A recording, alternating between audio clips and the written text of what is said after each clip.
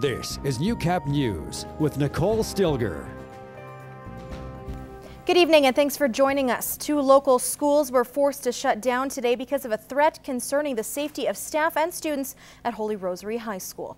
The high school as well as St. Thomas School were closed prior to the school day as a precaution while the RCMP investigated the nature of the threat. No new details have been released and the investigation is ongoing. Police are working closely with the Lloydminster Catholic School Division. In a statement released earlier today, Mayor Gerald Albers thanked the school board and first responders, saying, "We commend the Lloydminster Catholic School Division and the Lloydminster RCMP for their prompt and decisive actions in ensuring the safety of students and staff." Police say there is no threat to the public. Well, closer to home, it's the largest annual training exercise for the Canadian Army and the culminating event for the Army's high readiness forces. In this case, the 2nd Canadian Mechanized Brigade Group out of Petawawa, Ontario, also known as Task Force Tomahawk. Maple Resolve is preparing them for battle. The exercise is a full-spectrum type operation where the troops go into different types of combat scenarios in both an offensive and defensive nature in a simulated environment that also has civilian players. Basically, it gets to as much realism as possible. By going through this exercise, it will then certify at the end of it those high readiness forces that the Canadian government will be able to tell the military they want to use to be able to deploy anywhere over the course of the next year where the government may want it to send them. Maple Resolve involves about 5,000 participants, including soldiers from the U.S. Army, British Army, Australian Army, and New Zealand Defence Force, the event proving to be a very effective learning environment. It's a great opportunity, whether you're on the Blue Force, the good guy side, or the Op4. It's a great opportunity to go out, apply doctrine, integrate with our allies, understand where the friction points are, and understand how we operate similar but sometimes in different ways. So it's the integration piece that we have to go through to, I guess, come together as a group and provide a realistic effect on the battlefield. We will have a more in-depth look at Exercise Maple Resolve next week on Newcap News. Devin Sagan passed away 4 years ago, and ever since, his father Eugene has been raising money for charity in his name. Now, with the 4th annual Devin Sagan Memorial coming up, Eugene is adding another element to this year's fundraising. He's making what's called the Burger King Run, where he'll ride his motorcycle from Lloyd to a Burger King on the coast of PEI and back again. People buy time slots of when he will return, and the person with the right time gets 50% of the money raised, while the rest goes to local families with sick children. Eugene says the inspiration comes from a fond memory he shared with his son. When Devin was alive, him and his best friend were talking about taking a bike trip out to the East Coast, and they wanted to take a month and a half off work. They worked for me at the time, and I said, to go there and back? I said, I can do that in 6 days. The main message of the foundation is to create a positive out of a negative and to celebrate the life of those still with us and the people we've lost. After the ride, the 4th annual Devin Sagan Memorial will take place at the Sagan's Ranch on June 24th. Well, you could say the May long weekend is the kickoff to the summer season. Many people are, of course, heading out with their tents and trailers to take advantage of the great outdoors. Brittany Matika has more on how Sandy Beach is preparing. Sandy Beach Regional Park is ready to go for the camping season and is looking forward to a busy long weekend. We are excited about this year. It looks like we're going to have a very busy season. A lot of the people that are coming to camp with us this year have never been here before. They've traveled further away, and I guess because of the economy, they seem to be staying close to home, which we're really happy about. The park has had a few upgrades for visitors. We have a brand new boat launch that was installed over the winter, and it's pretty impressive. We've added 2 new pieces of playground equipment last fall, so we have a pretty nice playground now. And we're really excited about the golf course. That's big. They did a whole new revamp to the golf course, and they put in grass greens and 3 new tee-off boxes at each hole.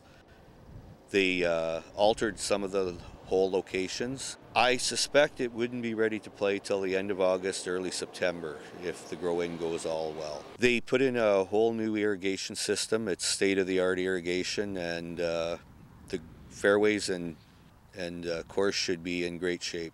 Sandy Beach is fully booked for camping this weekend, but day passes are still available to enjoy the park. Brittany Matika, Newcap News. And like we said, May long weekend is here, and with the weather expected to be somewhat sunny, here's our Heather Clagus with some ideas to keep you busy.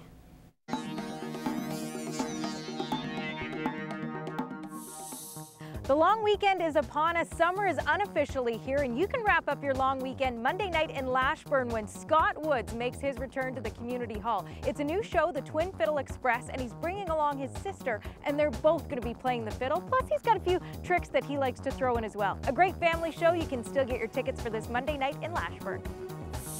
The Playground Project in Kitscoty is going to get a huge boost coming up next Friday night when the Dirt Rich Band hosts their album release party at the Community Hall in Kitscoty. You've got a chance to pick up a copy of their CD and see some great live music, including Michaela Cooper and Aces Wild, along with the Dirt Rich Band. You can pick up your tickets at Tunes Music and Audio in Lloydminster. We want you to be able to crank up some new tunes for the long weekend, so you've got a chance to win a copy of Chris Stapleton's new album, From a Room. This album, the #1 country album on the charts right now, and you can win yourself a copy. All you have to do is email your name and daytime phone number to tvcontests@newcap.ca. We want to say thanks to John at Universal Music Canada for setting us up with the music. And now is the time for you to register for the Color Within Run coming up next Saturday. It's in support of the B. Fisher Center. Well, whatever you choose to do this weekend, I hope you have a great one. I'm Heather Clagus, and that's what's happening.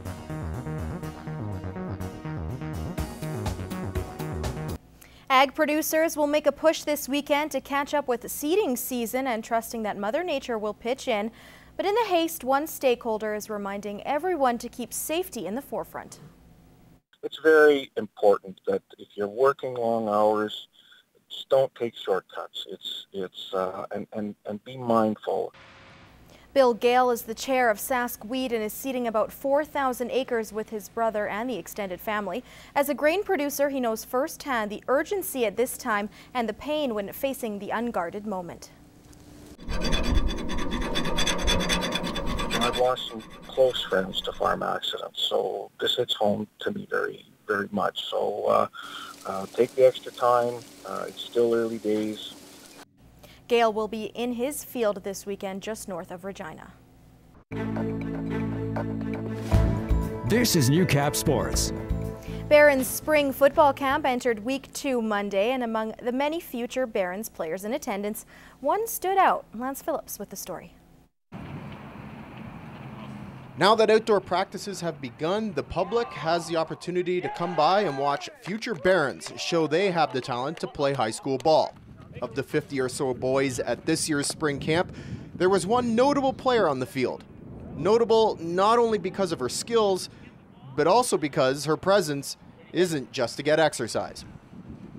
I'm hoping to go for a receiver position maybe, because pretty good at catching and I'm pretty decent at running. So she did very well, I think, and I think Jillian will do very well, and if she tries and just shows what she can do and sticks with it, I think she'll be very successful with her football. I think it's awesome. I think it's great when anybody wants to play football and wants to give it their best shot. I think I really hope she sticks it out, and we'll be as accommodating to her as possible. She seems like a hard worker. I haven't really had a chance to sit down and chat with her, but we're excited. MacArthur's not a first-timer with body contact. The grade 9 athlete is an avid rugby player, a sport that translates well to the football field. Yeah, that'll be nice. Some of those guys will get checked in pretty quick. It helps me with speed, it helps me with the determination part and being able to understand plays more and get to the ball and get the ball over the line. Even though the Bishop Lloyd student has the skills to compete, she's very aware of the determination required to make a football team as a female. Because you're playing with a bunch of guys and they know what they're doing and I don't really. So you got to make sure you know what you're doing so you don't get criticized very much. Tuesday, the hopeful strap pads on for the first time. And after the boys feel the pop of MacArthur's hits, the expectation is any criticism will be quickly erased. Lance Phillips, Newcap Sports, Lloydminster. And that is your first look at sports. Gerard Lampow has your weather details next. Stay with us.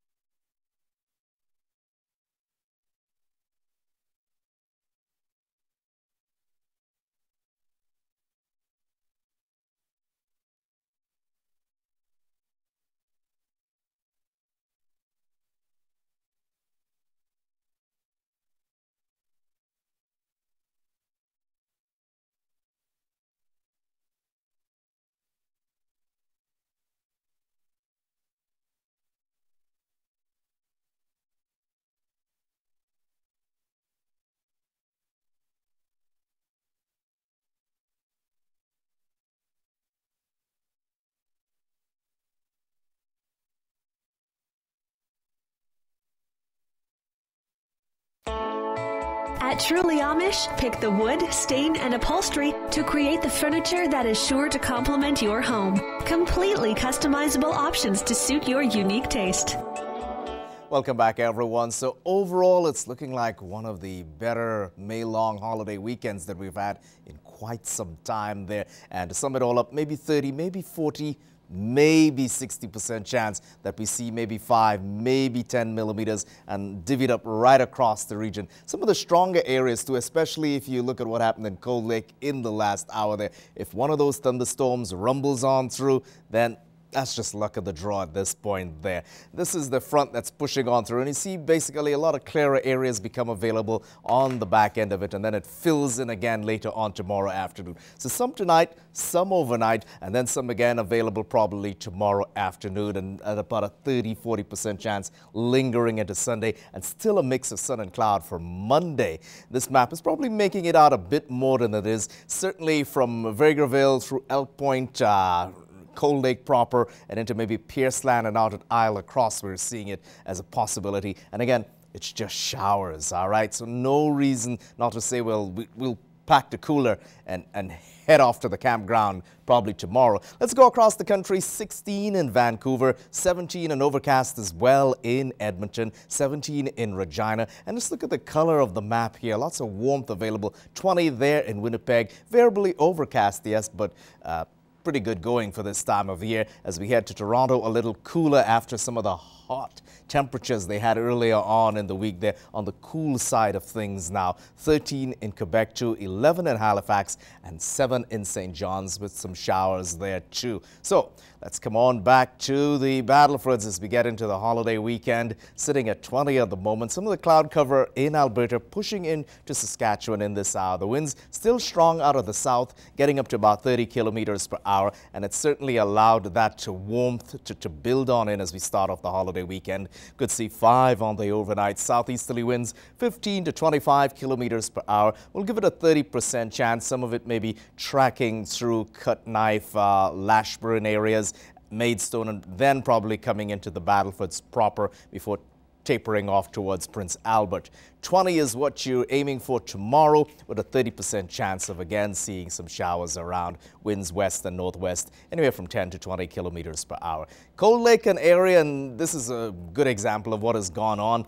Getting up to 20, and then in the last hour, temperatures falling back with some quick showers rumbling on through there. So sitting at 14 at the moment, and the sun fighting back out again. So quick over the space of an hour, then it's all done. Back to business as usual there. And yeah, pretty much 6 on the overnight, still running a 40% chance, and a mix of sun and cloud tomorrow, aiming for a daytime high of 21, winds west 10 to 20 kilometers per hour. So certainly no reason not to make it out to the provincial campground and enjoy the lakes and whatever warmth is available. 19 we're sitting at the moment. Looks like that'll be our daytime high. 7 on the overnights. There's that 30–40% chance, and the risk of a thunder shower around, but certainly no reason not to enjoy the outdoors. 30% at various points tomorrow, aiming for 19 or even 20 with a little luck. And behind that trough line, winds switching and coming out of the northwest. We've been enjoying south and southwest winds for the better part of the day. 19 tomorrow, 19 Sunday again, trace amounts at 30%. And the holiday, Victoria Day proper, maybe 21, winds light at times, maybe even under 5 kilometers per hour. 22 on Tuesday, 23 Wednesday, 16 Thursday, 10 for Friday, and again, the bulk of it honestly looks like maybe next Thursday. Too far away yet to put a hard handle on it, but certainly for this holiday weekend, doing very well. That's a look at the next 7 days. We've got agriculture news coming up.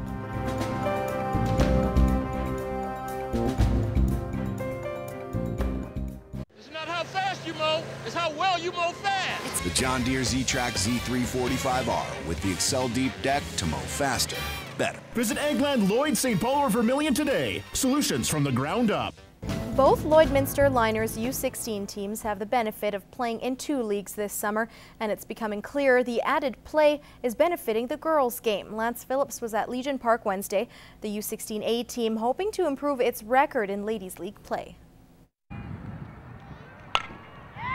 Lloydminster's U16A Liners squad proved to be too much for Onion Lake Thursday, blanking the Diamonds 7-0. Offensively, the girls have improved immensely, with Alex Kalanoka leading the way. Batting was really good. We, sizing up the ball and taking a look at it and, getting the good hits on them. And we've had some girls that were struggling, and it was good for them to actually break out of that finally, so it was good. I felt that I did quite well, hitting well, making plays. Thursday's win showed improvement in other areas of the girls' game, and it's providing optimism. Optimism that a berth in Nationals is becoming a real possibility. Pitching is all good. Had pretty good pitch counts, a lot of strikeouts. Really good. Our hits are better, stronger. Our throws are getting way better, more on target. Just everything's improving lots. The season is still very early, but everyone's impressed with the same facet of their game, an area that's helping them earn wins. That this is probably one of the best teams I've ever been with. We've really come together as a team. We've been doing workouts together, and it's just really been bringing us together as a whole. I'm going to say the teamwork is getting better. The girls are finding their spots. They're trusting each other with their throws and the receiving and part of it. So they're getting that piece down pat. Finally lining up some positions with some certain girls and solidifying that. It's been coming together good. Lance Phillips, Newcap Sports, Lloydminster.